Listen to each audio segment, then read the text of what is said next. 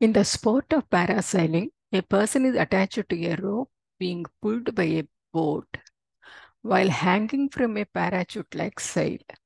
A rider is towed at a constant speed by a rope that is at an angle of 19 degrees from horizontal. The tension in the rope is 1500 Newton. The force of the sail on the rider is 30 degrees from horizontal. What is the weight of the rider? Here, the rider is in equilibrium. Okay. The forces acting on him are, one is the tension in the rope, another one is the force from the parachute. Okay. But the rope and the parachute are inclined at different angles. The parachute is at 30 degrees from the horizontal, above the horizontal, whereas the rope is making an angle 19 degrees above the horizontal. But the tension force is acting vertically, not vertically, acting at an angle uh, with the horizontal downward direction. Okay. And then the weight obviously acts vertically downwards. Now as the person is in equilibrium, all the forces are balanced. Okay, there is no acceleration at all. Now let us write the forces. This is F and this is angle 30 degrees. Okay, so therefore this is F cos theta. This is Fx is equal to F cos theta, F cos 30 degrees. And then this is Fy, and Fy is equal to F sine 30 degrees. And then this is the angle 19 degrees made by the rope with the horizontal. And then this is 19 degrees. This is again 19 degrees. Okay.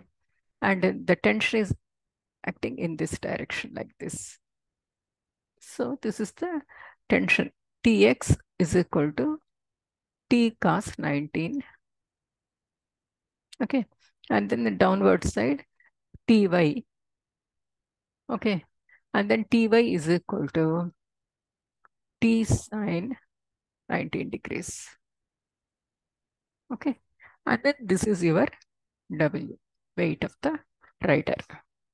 Now we have to write the forces. We have to equate the forces.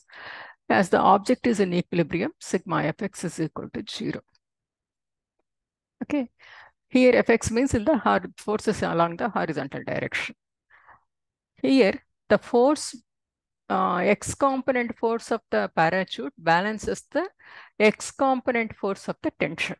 So therefore Tx Fx minus Tx is equal to 0. Okay.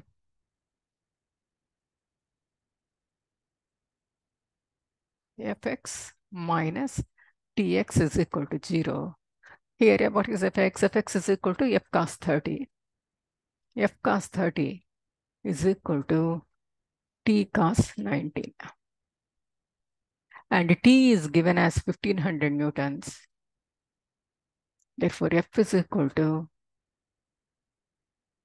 1500 cos 19 divided by cos 30 degrees.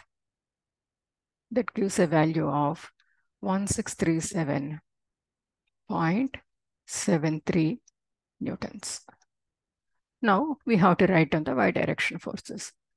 Sigma Fy is equal to 0. What are the y direction forces?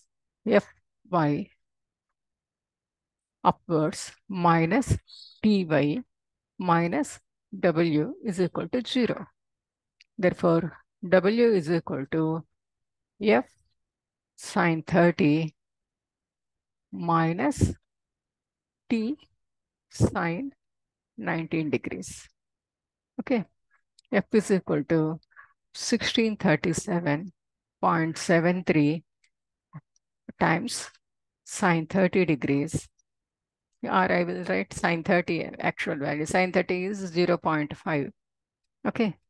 I will substitute that in 0.5 minus 1500 into sine 19. I will check the sine 19 value also. Just a moment. 19 sine is 0.3255.